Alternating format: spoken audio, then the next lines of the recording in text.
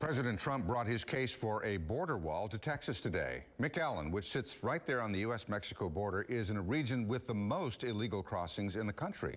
Several Texas lawmakers were there as well, and something one of them said got the president's attention.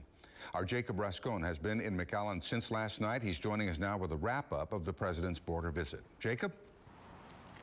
Bill and Dominique, there are 54.5 miles of steel fencing like this along the busiest sector of the southern border right here in the Rio Grande Valley. But more than 100 miles of this area is not covered by fencing. And today, the lieutenant governor of Texas told the president, just give Texas the money and we'll build the wall. President Trump has promised to build a wall along the southern border since he was a candidate, and tonight was no different. The wall or the steel barrier, they can have any name they want, but we have to have it, and it's going to happen. And just like in 2016, today he promised that Mexico would pay for it indirectly. Well, that's what I mean. Mexico's paying for the wall.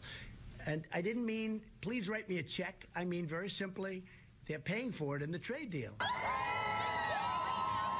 In his first visit to the southern border in Texas, the president said he has a new idea, an option offered by Lieutenant Governor of Texas Dan Patrick. One of the things that Dan Patrick suggested, which I thought was very interesting, was give the state of Texas a relatively small amount of money. They'll build the wall themselves because they want to build it. You do things very well in Texas, and I like that idea, so we'll take a look. More than 500,000 immigrants were caught crossing the southern border illegally last fiscal year, most of them right here in the Rio Grande Valley sector.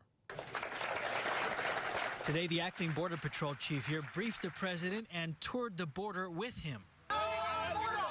A large crowd of protesters outside the airport chanted, "We don't need a wall." Nearby, another large crowd chanted in support of the wall.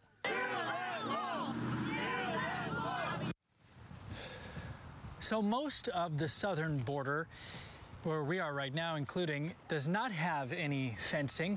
It's just like this. Today, the president again reiterated that he is willing, and he believes it's his legal right, to declare a national emergency to fund the wall if no deal is reached by redirecting funds that are already there and funding the wall without Congress. Of course, it remains to be seen if he'll actually do that. Tomorrow will tie the longest running partial government shutdown on record.